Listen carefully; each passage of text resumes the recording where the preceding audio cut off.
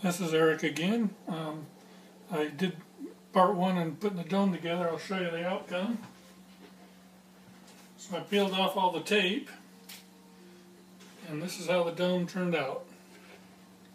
I still have a little bit of tape stuck in the seam here, which I'll pull out with a pair of tweezers. But then, like I said, I let some ABS glue run down inside the seam, inside the helmet.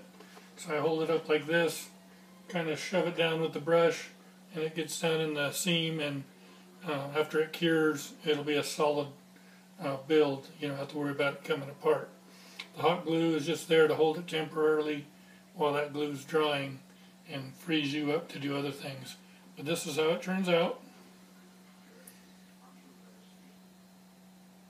And it's not that tough. So hopefully you're able to do it now and have fun with your trooper build.